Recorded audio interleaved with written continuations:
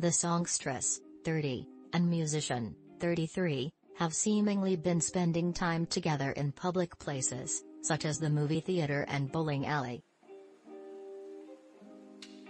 The insider who spoke to Us Weekly described the pair as so affectionate, also commenting that Selena can hardly keep her hands off him. Reps for Gomez and Taggart did not immediately respond to Pop Sugar's request for comment.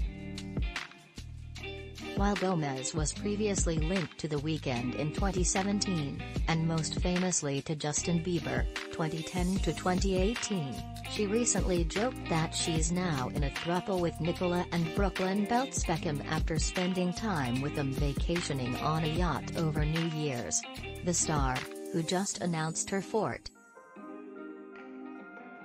He also previously dated Chantel Jeffries beginning in March 2020.